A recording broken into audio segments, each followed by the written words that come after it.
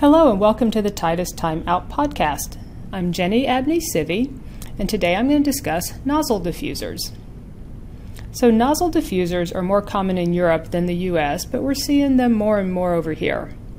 Nozzle diffusers, sometimes called punka diffusers or eyeball diffusers, look something like this.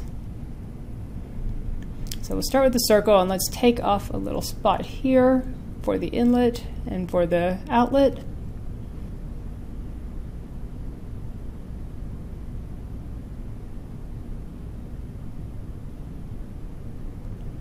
And then this would sit in kind of a frame, which is what it would attach to your ductwork.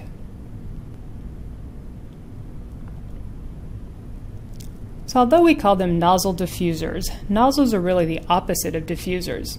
In a diffuser, the inlet has a smaller cross-sectional area than the discharge, so the velocity of the air decreases as it leaves a diffuser. A nozzle, on the other hand, has a larger inlet than outlet, so the velocity increases as it goes through the nozzle. This gives nozzle diffusers long throws.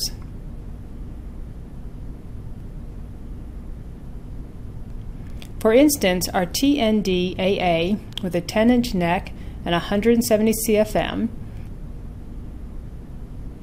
has a T50 throw, a throw at 50 feet per minute, at 44 feet.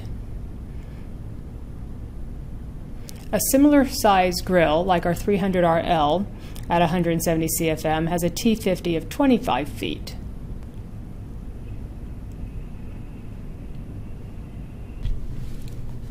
Nozzle diffusers have an intersection that can be adjusted and rotated so you can direct where you want the air to go. So this section here can move up and down, kind of like how your eyeball would move up and down in the frame.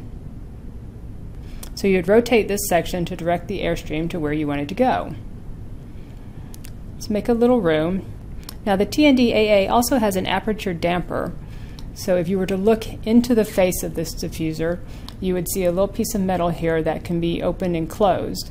This damper allows you to adjust the airflow from the face of the diffuser. So this would be looking in right here.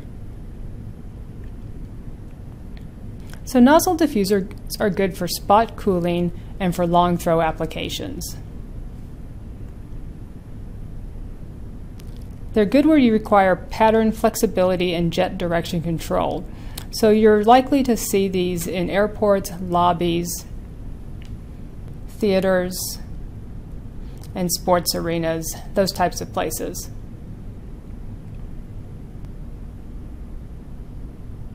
So that's the nozzle diffuser. Don't forget to subscribe to our YouTube channel, and thanks for taking the time out with us.